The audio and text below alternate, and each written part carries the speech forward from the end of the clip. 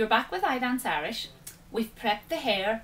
If you haven't seen how we've done this, look at the little video that we've done on prepping the hair for a loose curl bun wig. So now your hair is all up underneath. This is the way that your Caitlyn Bun wig will arrive. Looks like a big flat pancake. Okay, there's a little comb at the top here. Opposite the comb, there's a string. Sometimes it's hiding in amongst the curls. Just pull the string nice and gently. This is going to make the bun. Okay, once you have it pulled, pull it out a little bit again. Find the comb, and this really is the easiest thing in the world to put on. Okay, so if you get the child just to look up to the ceiling, just as you would do with a normal wig, put the comb in at the very front where the donut is, secure it underneath the donut, and then loosen up the string a little bit.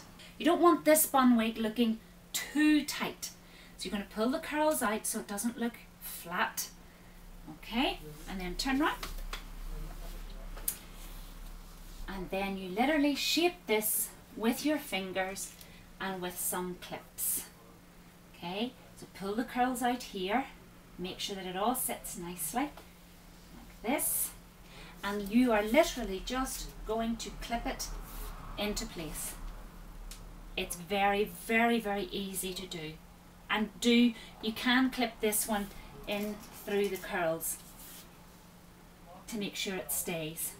Okay, so you literally just clip it in, shape it, and then at the back of this, if I can turn it round, at the back you've got this string, and you can tighten this as much or as little as you like.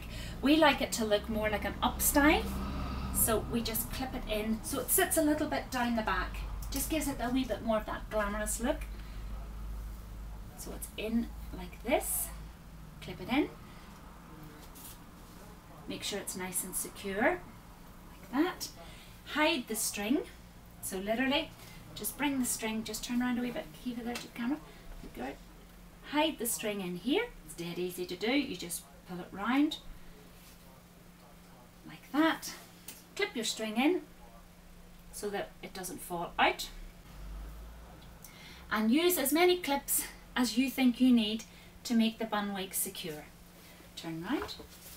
Okay, again for Kiva's hair, she could get away probably with a colour 12, which would be a flat light brown, but she has a little bit of blonde highlights in her hair, and from stage this looks a very warm tone, and it's a 24BT18, one of the most popular colours I think that we actually do in the Caitlyn Bun wig.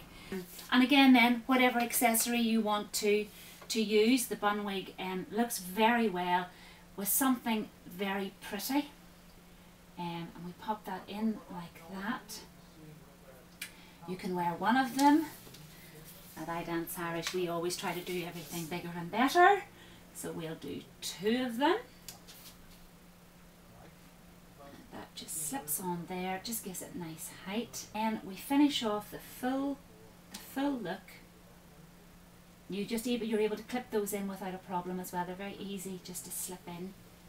And if you just turn round, keep it towards the back, right round like this, good girl.